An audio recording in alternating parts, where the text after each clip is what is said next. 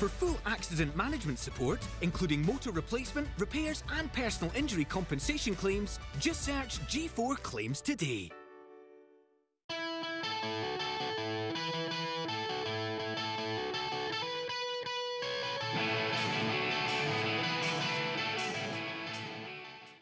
Gus, you can tell me if I'm wrong, but I obviously follow Scottish football and watch a lot of English football, but I feel that the FA Cup is almost losing its magic because teams don't care as much anymore. You know, it's not worth as much. It's a mistake. The problem that we got now is that it's so important, the Premier League, and to stay in the Premier League. Yeah. But the teams that they are around the bottom, there is a moment that they start thinking, okay, if I get in the FA Cup, then I'm going to lose the league, and they make decisions. Look, good point that what you asked me, because it happened to me at Sunderland.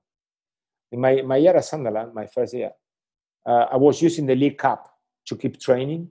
Yep. And we were getting through. But people doesn't remember that my first game in League Cup against Southampton, I changed the team completely against Chelsea. Against Southampton, sorry. But we won.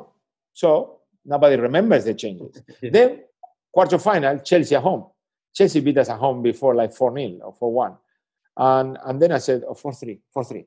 And then I made a few changes as well, because I was thinking, listen, we are bottom of the table. Yeah. I made a few changes. Then we are 1-0 down. So I don't know, second half, I don't know which minute. I said, okay, I'm going to put Fabio Borini and Key, you remember the Korean? Yeah. That they were starting normally. Sure. I put them out, and we equalized in the last minute, on 90 minutes. And because in the League Cup, it was extra time, it was not replay, we went into extra time, and we won it with Key scoring. Yeah. So now you are in the semi-finals. Obviously, in semi-finals, you play your best team, okay? Now, people forgot about Chelsea and Southampton, that I didn't play my best 11. Yeah. Started best 11. But because you went through, well, we go to the final. 3 or 4 games before the final, we lost every game. 3 or 4 games after the final, we lost every game in the league. Okay? Yeah. We still bottom. So when it's coming to the FA Cup, I made the same changes that I made in the FA Cup. Yeah. Now we lose against Hull. Now they blame me. Aye, exactly. You can't win. You can't win. You know? Now, I said to them, okay, why did I make those changes? Because I thought the cup helped me a little bit in the beginning. The team was getting better. Then we went to the final. And during the period before and after the final, we were absolutely rubbish in the league. Sure. Again in the bottom. I said, we cannot do the same in the FA Cup and go down. I said, they took me here. They gave me the job to save Sunderland from relegation. Yeah. That's my job. When I asked the owner, my first meeting, okay, what I need to do? Please keep us in Premier League. If you keep us in Premier League, forever. So at that time I said, listen, I cannot get away from my aim. I'm going to try to do the same that I did in the other one. A few changes, decent team. If we get through, fantastic. If no, Saturday we win. And then at the end of the year, we stood up. Miraculous. It was a great escape. But the job was done. You know, what you asked me? Like I said last time, man, a few people got upset. They said to me, stay up, beat Newcastle. Yeah. I stay up, and I beat Newcastle every time I play them. Then, for a year, you sack me. Fair enough. But what did you ask me? Stay up? Done the job. Yeah. You know, I think that people forget that. Yeah. You know, I don't know, I can tell you, Chris Hutton last year. Yeah. What was the aim of Brighton? Stay up. Yeah. You stay up, but they sack him for style of play or whatever. Brighton this year, until the last game, it was only 3 points ahead of Chris Hutton previous year. Yeah. They won the last game because, okay. Yes. Now, 3 points. They stay up. Yeah. But different approach because a new manager, style of play. Yeah. You know, you know more than anyone, Gus, about, you know, Brighton letting managers go, and there doesn't seem to be a reasonable explanation. Me, what I would like is to sit down with my next chairman. Okay, what is the aim, chairman? Tell everybody. This and this. Say it publicly. Yeah. Okay, that's my job. See, gentlemen, you know my job. I need to keep you out and beat Newcastle. Yeah. Then, if I don't beat Newcastle, I don't stay up, you're going to sack me, or I need to go. Because Yeah. I like to take responsibilities, like I done in China, that I resigned. When I saw my team that they couldn't play my way after 7 months, I think I need to go. I mean, this is embarrassing. It's not me. Yeah. Now, it's not difficult, you know? Yeah. Where I didn't achieve my aim, in Betis. Betis. I was 3 months. Okay, I didn't have the chance because I got sacked before, but Sure. I had to say it was not working. The rest, what you ask me? Yeah. You asked me in Brighton, you asked me, can you get us up, save us from relegation? Get us up when we go to the Amex. Yeah. Save from relegation, Champions League 1, Amex, we went from 7,000 people to 23,000. Then get us to the Premiership. Okay, like you know, I'm a magician.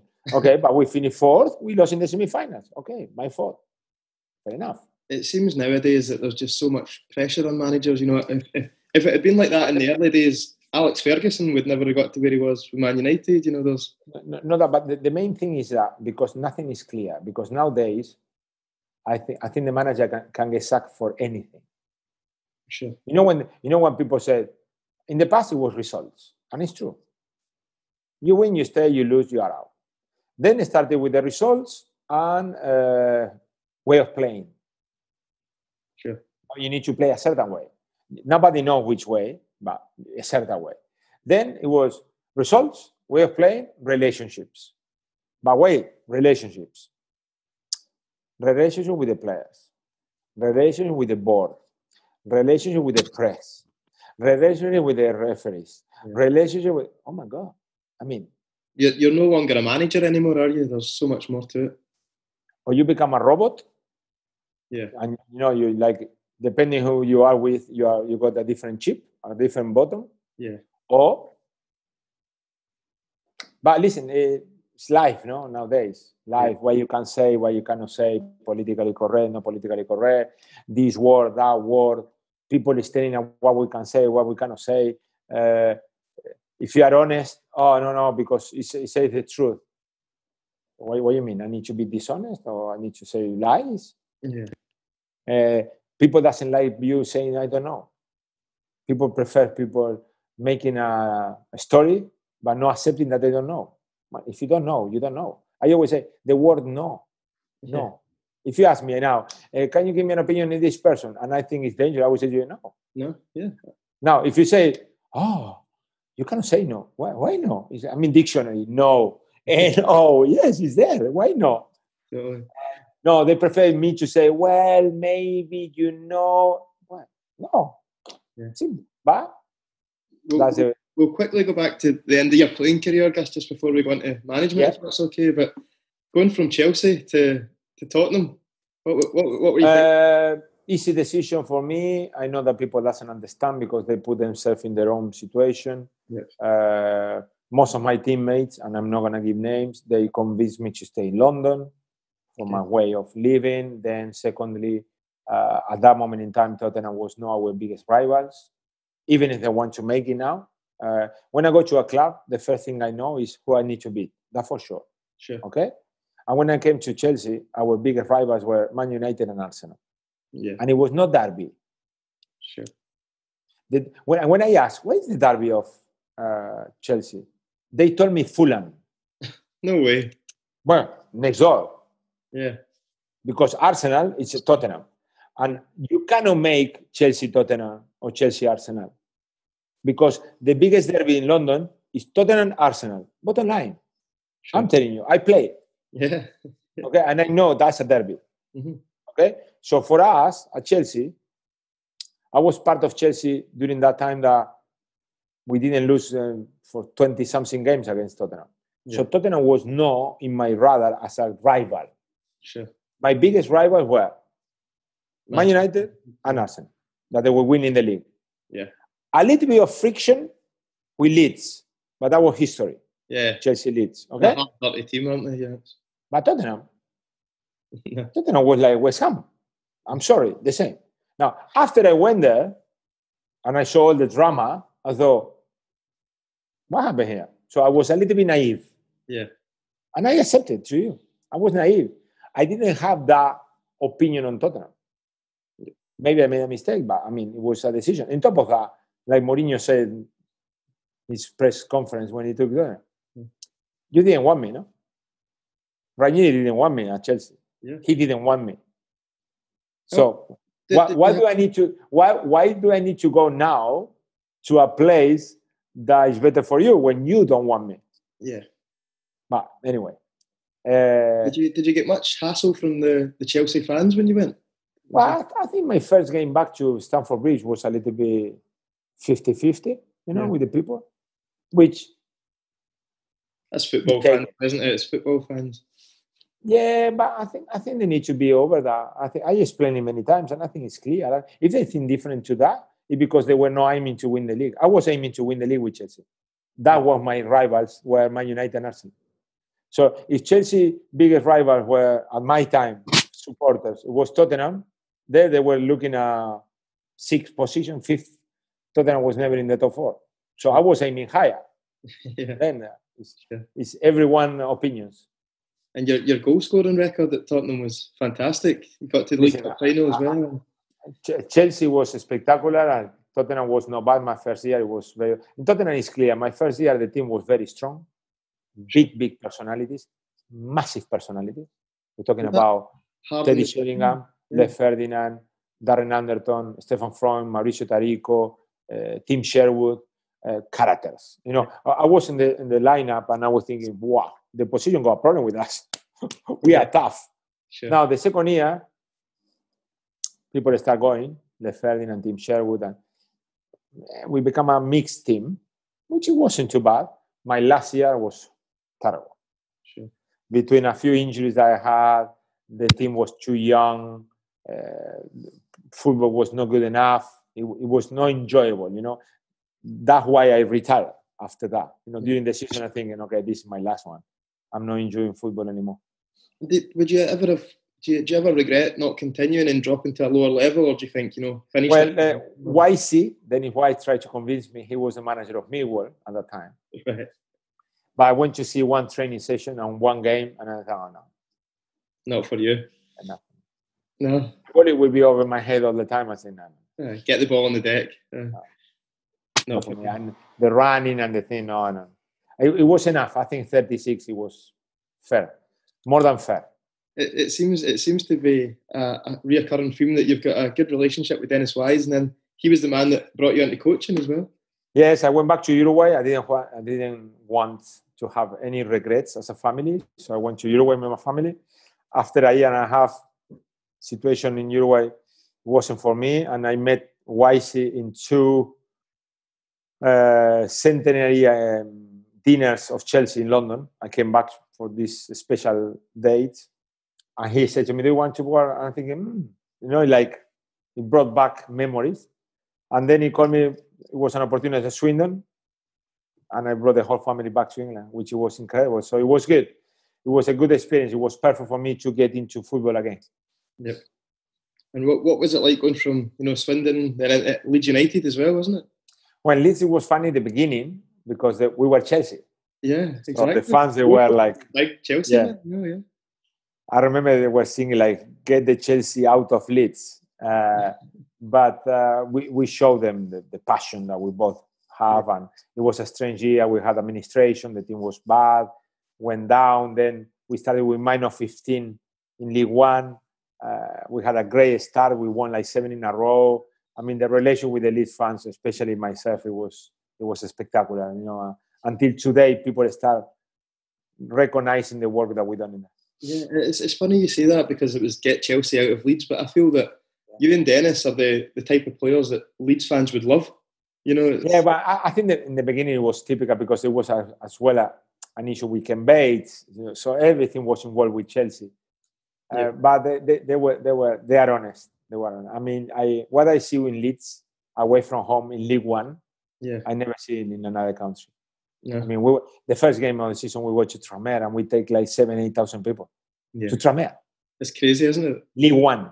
Yeah, it was more Leeds fans than Tranmere. The fourth game, I think, or fifth, we played Nottingham Forest. Nottingham Forest Leeds in League One. It's ridiculous, isn't it? Listen, if I'm sure, and the whole, the stadium is packed, fun enough, and the whole end going out to the right is all Leeds. It's like a Premiership game. Yeah. But then I got a call middle November from Juan de Ramos to go with him at the Premier League. I talked to Dennis. Obviously, it was a strange decision, but sometimes things happen in life, and I had to make the decision to go. Yeah, and you won the League Cup there as well, didn't you? Well, it's still the last cup of Tottenham. Yeah, they don't believe it, but it's true. I told them when we got sacked. I remember I said, "Okay, totally deserve the sacking." I'm honest. I told you before, we couldn't win a football game in the second season. So when you deserve to get sacked, you deserve to get sacked, and you cannot hide. Sure. But I told them, okay, let's see when you win the next cup. We've still not won it. Let's see when is the next trophy. And they said to me, we're going to go in the Champions League. We're going to go here. Yeah, but. When's a trophy? No. It goes back to that thing we touched on, Gus. It's like supporters want to win trophies. They don't care if they finish 6th or 7th. They want to win trophies. And I know because that trophy, especially for me, was different because I was an assistant. Yeah. So you are not making decisions, but you're helping. It's against Chelsea, which for me, a little bit of a tricky game. We start losing 1-0, Drogba, obviously, Wembley. But the reaction from the Tottenham fans after that was incredible because they needed a cup, they needed a trophy, and especially against the Chelsea for them. Yeah. So I think that's well the recognition of something that happened in a very, very short period of time. Sure. You feel after that point, you'd been an assistant for a number of teams now. This is my step into management. Yes. I need to go. After I left, we left second year, early time. I think it was October or something like that. 2008 or so, wasn't it? Yeah. 2008, would that be right? 2008, yes. And I said, okay, now it's my time. So I started preparing myself, my staff. I started searching, doing certain research, putting in consideration things from Dennis and from Juan that I like it, the things I don't like it away, putting my aim. And then I went into the summer of 2009 thinking, okay, this is my chance. I thought, honestly, again, so you know me, Premiership, I got no chance. But Championship, come on. I can do it. And then, nothing. No one meeting, nothing. And I saw, maybe I'm wrong. Maybe I need to go down. Sure. And then in November, YC called me and said, look, a friend of mine called me if you would be interested in Brighton. And I'm thinking, let me have a look. Yeah. And I checked and I'm thinking, 20th from 24. Yeah. First game away at Southampton. Okay. With the Lambert and Fonte and company. And I said, so I called my assistant, Tarico, play with me at Spurs, and we said, we need to start. Yeah. And we started. We went down there, we started training. Yeah. And we changed a little bit the history of Brighton as well with the help of Dick Knight, who was an ex-chairman, and especially Tony Bluna then. And you touched on that Southampton game that you were thinking, I'm not sure. It was 3-1 win. What a start.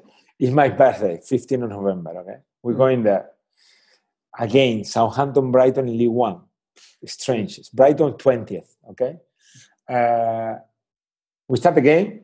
And at 7 minutes, 8 minutes, I need to make my first change tactically because they are killing us on the right side. They're destroying us. And I'm thinking, oh my God, this is going to be there. But then Glenn Murray scored. 10 minutes later, Glenn Murray scored. And I'm thinking, this is easy. This is easy. The second half, we were hanging because they scored at the end of the first half. And then the second half, Southampton was coming from everywhere. And we were just hanging and deeper and deeper and deeper. And then making a few changes, we had a break, and we scored the third goal. And it was, I said to the players, it was probably one of the best presents I ever had on my birthday, because to have that first debut in that manner, it was very special. And from then on, the players got convinced. They knew the way that we wanted to do things, and we got better and better. The second year is extraordinary. It's magnificent. You brought in a lot of players, Gus. You brought in Scottish players as well, Gordon Greer.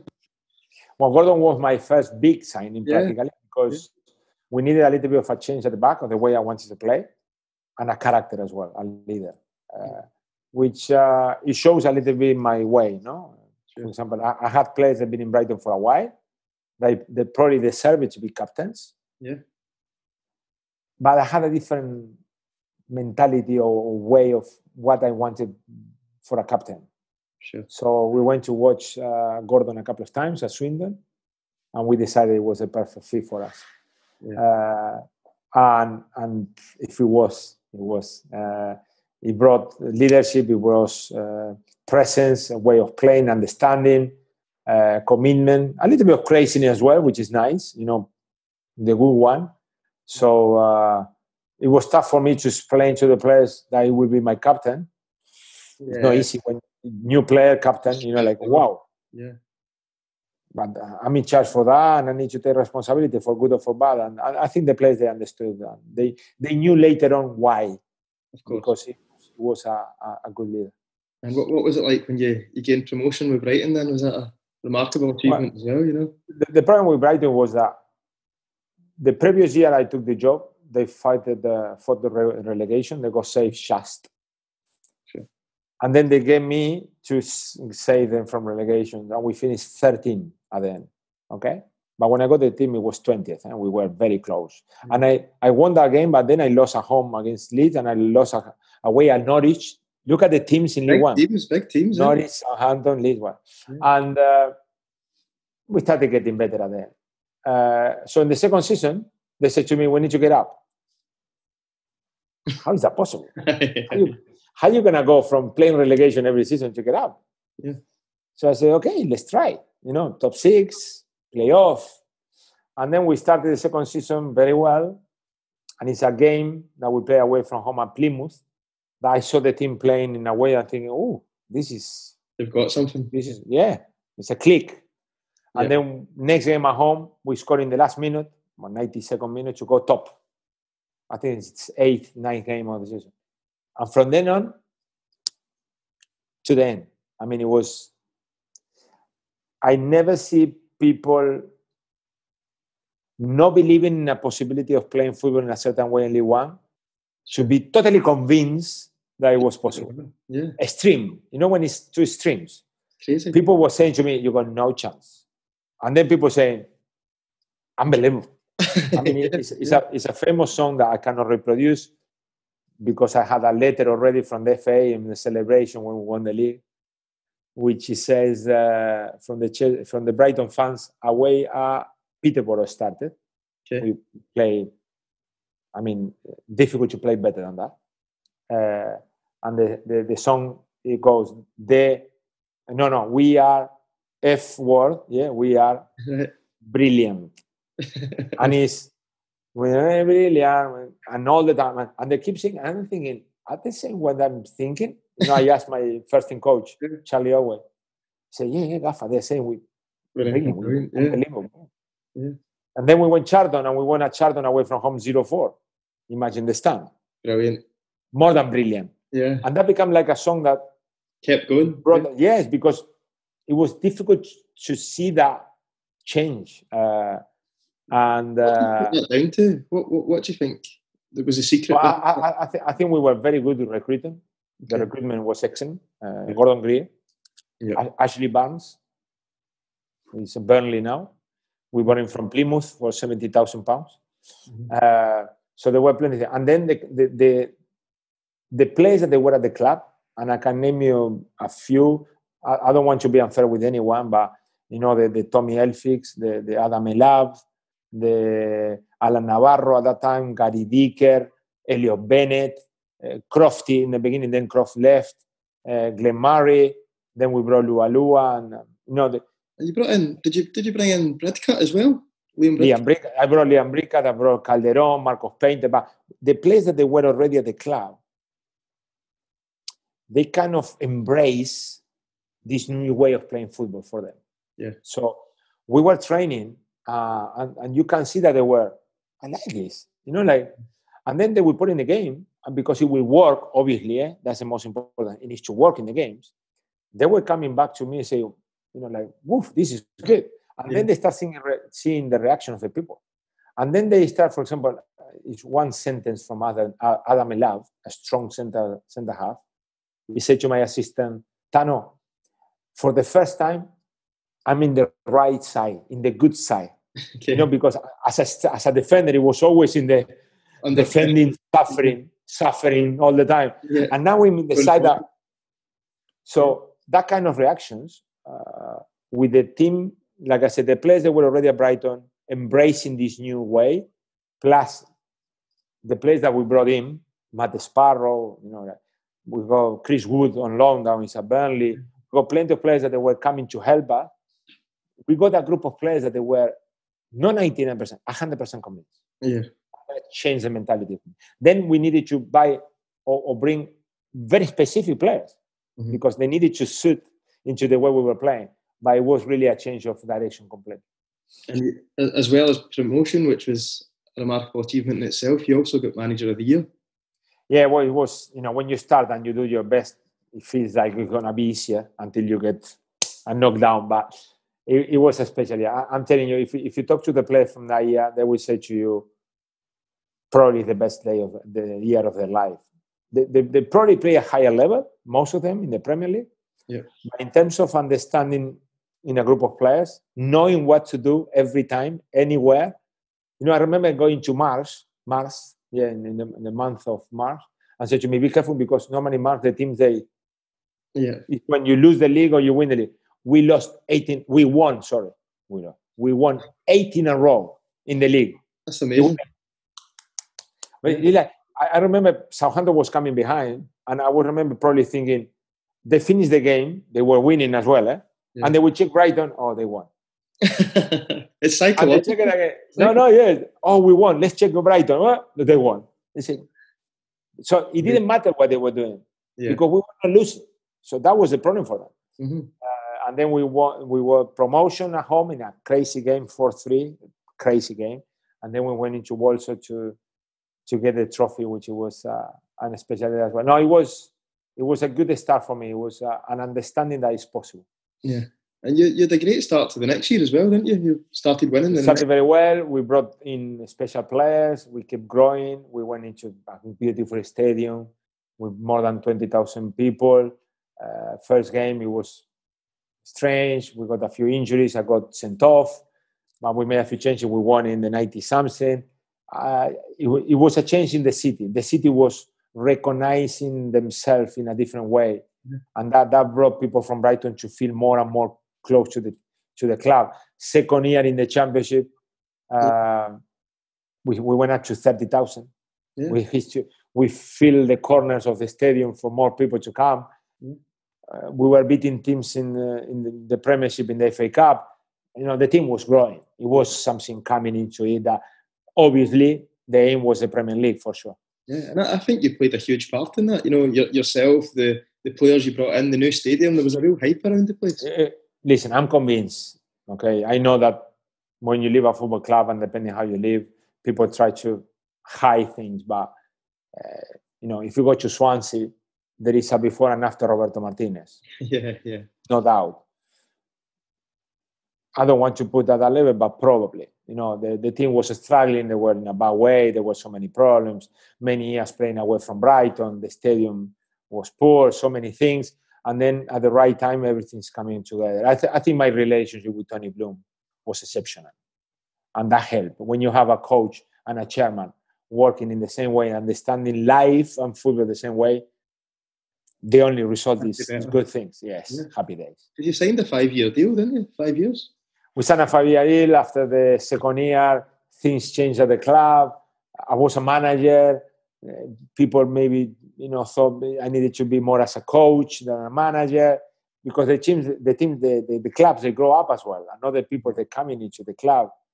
And it wasn't the same. So things happen, like in life, like with your wife or with your kids, things happen for a reason.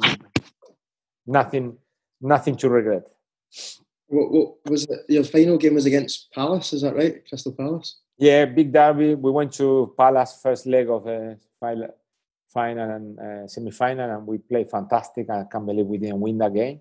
Yeah. So maybe it was a little bit of overconfidence surrounding the whole thing. Sure. Or obviously us involved, because after the performance of the team during the season, how we were finished the season and how we play at Palace, normally, I don't know, 70-30, 60-40, the outcome was, we were favorites to go through. Of course. But Palace was playing as well, and Zaha was playing as well. Yeah, he's a good striker. And they scored a goal, and the game opened up, and then they scored the second, and it was over. And that, people take it very personal, but it's a football game. It's nothing. We were massively disappointed.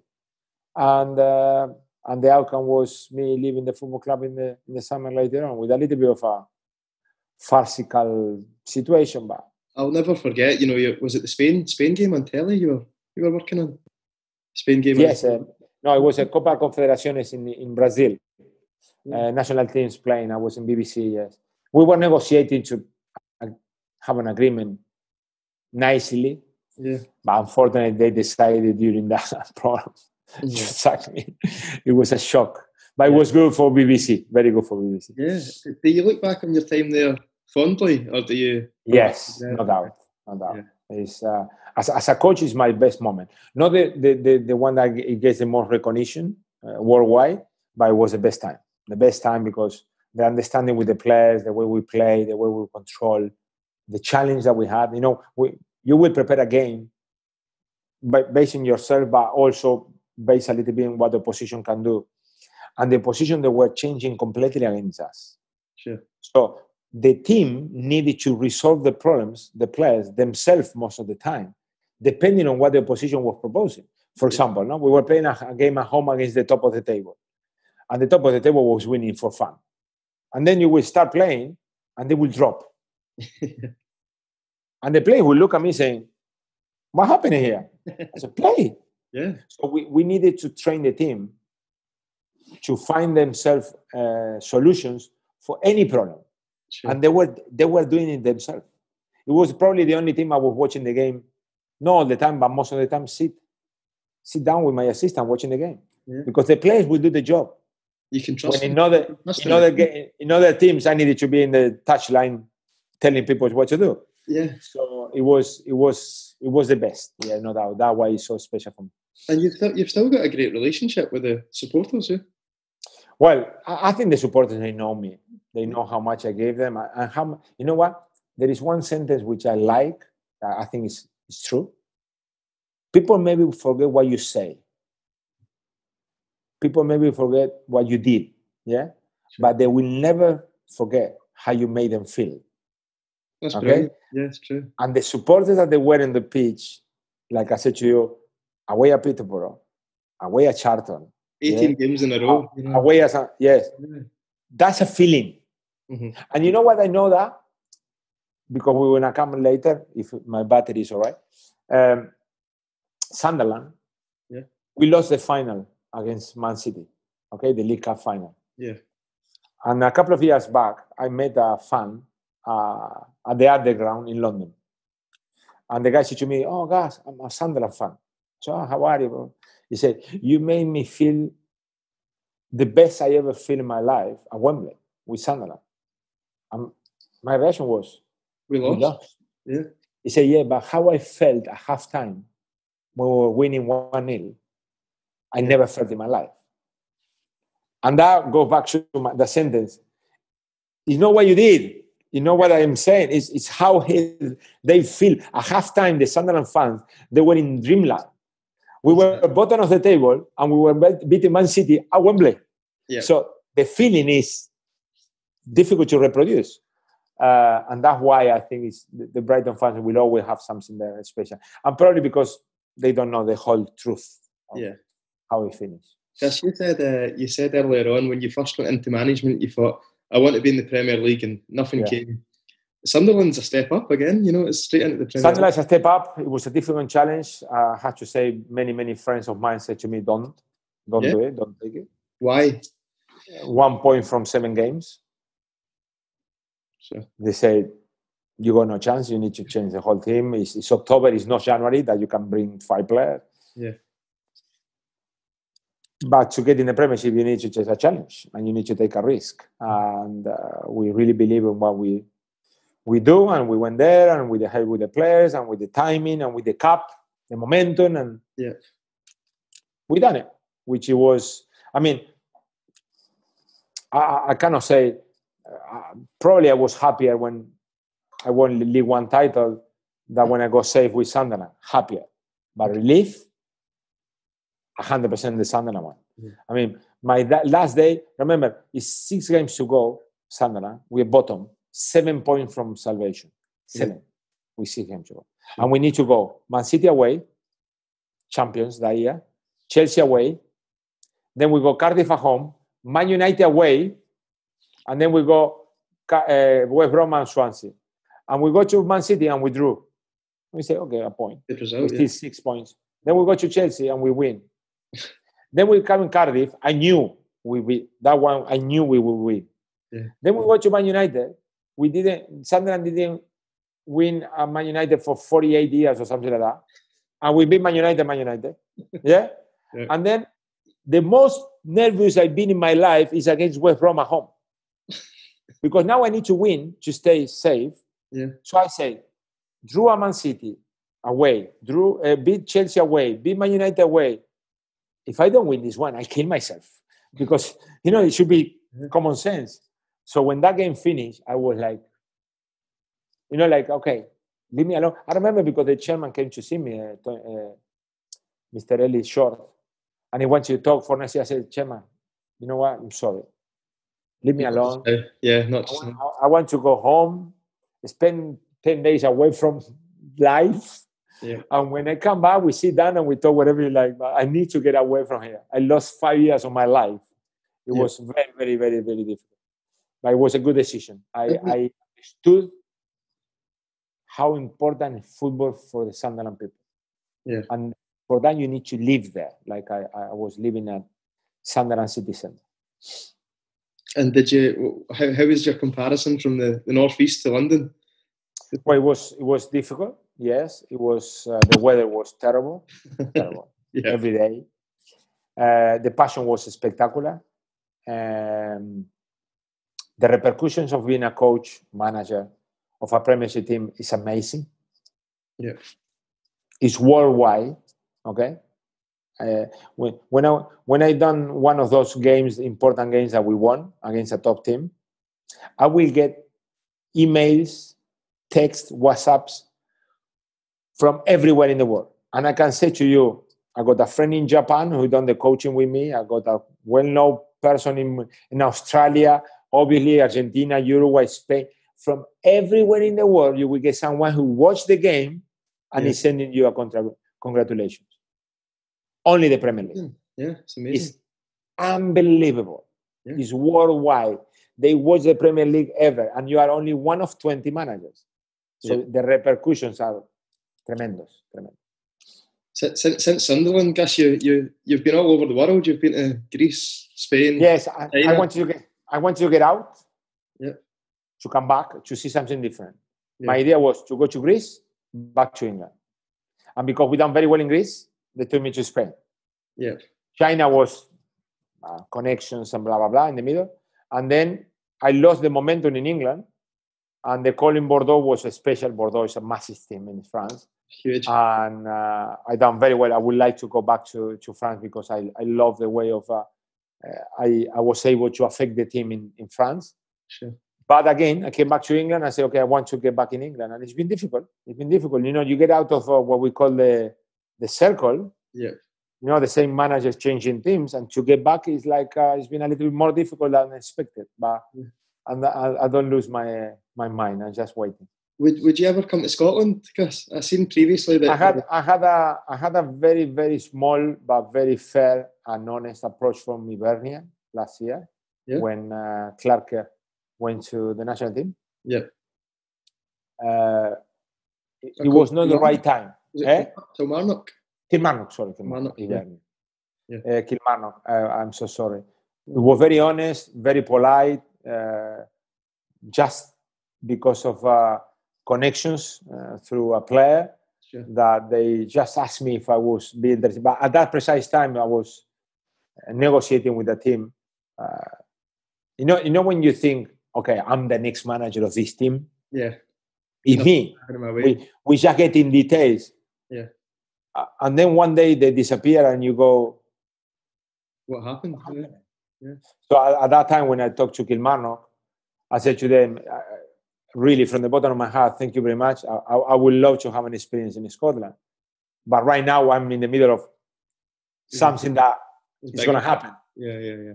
And it didn't happen. And it was embarrassing. Because you understand what I mean? Because probably they will say, hello, what was that big important thing?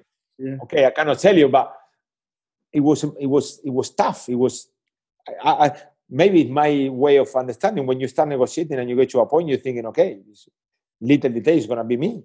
Yeah. But something happened in the middle. I don't know why. Boom, they went with another manager. And there was rumours, Gus, that you were linked with Rangers before. Was there any truth in that? No? Rangers, directly, no. Of course, it was. I think it's a great challenge what Steven Gerrard took. I think that those kind of challenge I really like. For example, simple, to stop Celtic from winning the 10th title, it would be amazing for me. It would be fantastic. I hope that I'm not going against Celtic. I'm just saying I hope that someone can take that challenge and done it, because someday it will finish, I suppose. Yeah. Before the 10th or no, it will depend on both Celtic and Rangers. No? But I think it's always special. Look, from my time at Brighton with Gordon Greer, and speaking to the other players, we said once, we were 4 or 5 players with the staff, we wanted to go to a Celtic Ranger Celtic together. Okay. To feel it. Did you go? No. No. When you split. Yeah. And one day we had the booking. I had the tickets in my hands. Yeah. In my computer. I got 5 tickets for a Boca Juniors River play. Oh, amazing. And we were flying the whole staff. Yeah. But we couldn't fly. But I had the tickets. Yeah. And we were started booking the flights. And then something happened, like always. It was a weekend, I don't remember which weekend it was, that we were able to fly and come back. And then we couldn't do it. But it was close. So I'm still waiting for that chance to go to see the derby in Scotland. Of course. What do you think Steven Gerrard will do it this year? Well, I think that with any doubt it's getting better. The team is getting better, so it's getting closer. I think I will try to help him here. Steve, if you are listening to me, I think to get better you need always a little bit of better players, and especially losing Morelos, you need a big player in there. I think it has to be a little bit of an effort and a help from the club, from the board, for Steven to have better possibilities of stopping the Celtic to win the 10th championship in a row. What's the future for Gustavo Poyet? I hope to get back in England. Yeah. There've been a few things, nothing serious, I hope. But because I got an staff with me, I need to open to the world. I cannot make it. I can wait, luckily, but my staff needs to work. So we're looking for. There is a few things that they go around, but nothing for sure. And it's been delayed because of obvious reason, coronavirus. But I hope that we're going to start the season with the team. Please. I need to work. Okay. Any secrets as to who they may be? No. It's not because there is no direct negotiations, but there is approaches and things depending on clubs and managers moving. Because to be honest, unfortunately in football, you need a manager to leave for you to get in, or you need a club to get up for you to get in, or something like that. Yeah. So I'm waiting on those movements, and if they happen, fair enough. Look, I'm going to tell you a funny story for you to know. It was there is a famous coach in Mexico who said it. They call him Mohamed, El Turco Mohamed. Okay. One day he said one thing on TV that I had a similar situation. When they call you from a team middle season and say, okay, would you like to come in here, blah, blah, blah, and you start saying, yeah, and you start talking to them. Okay, if we lose on Saturday, we go ahead. Yeah. And then they don't lose for 10 games, and you don't get the job. Well, that happened to him. He said it one time in TV, and I was listening to him saying, "Oh, that happened to me with a team in Mexico as well." Yeah. Funny, they said to me, "Yeah, we are not happy." Blah, blah. I said, "Okay, listen, if they have the depending on Saturday, call me on Sunday night or call me after." And then they won. And then they keep winning and drawing and winning and drawing. I didn't go. That's so terrible. it happens. It happens sometimes. Final question, Gus. Who's the best player you've played with, and who's the best player you've managed? Best player I play with is Gianfranco Zola, with any doubt. Easy. Best player I managed. I'm gonna pick one when I was a coach. It was Luka Modric. Brilliant player. At Tottenham, Luka Modric was so special. He understands the game like not many players in the world. And I said it when I left Tottenham. So now he's at Real Madrid. He was player of the year a few seasons ago. So it was really, really special player. The balance, the way he understands the game is outstanding. Sure. It's been an absolute pleasure. Thank you so much for your time. Thank you. All the best for up in there. I hope the weather is not bad. It's not bad. Well, it's Scotland, so it's raining as always, but it's not too bad.